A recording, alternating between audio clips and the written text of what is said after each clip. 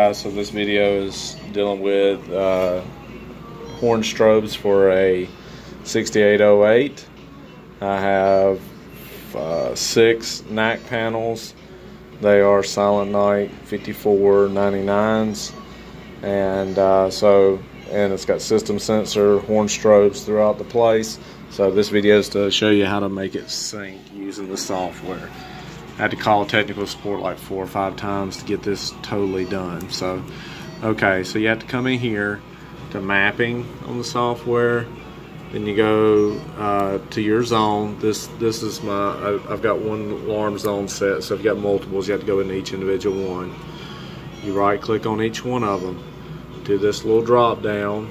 Choose system sensor sync if you're using system sensor, or if you're using Gentex or any of the others.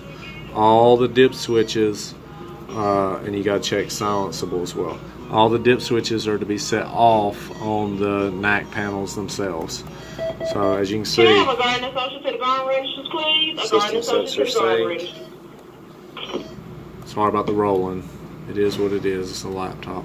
So once you do that, then got to go to network configuration, panel parameters, sync strobe. Tammy Jensen, you have a phone call 850. Tammy 850. Are active when audible silence. If you don't do that, when we hit silence, the horn strobes will stop too. So you got both of those you got to do, and then mapping. And you go up here to site,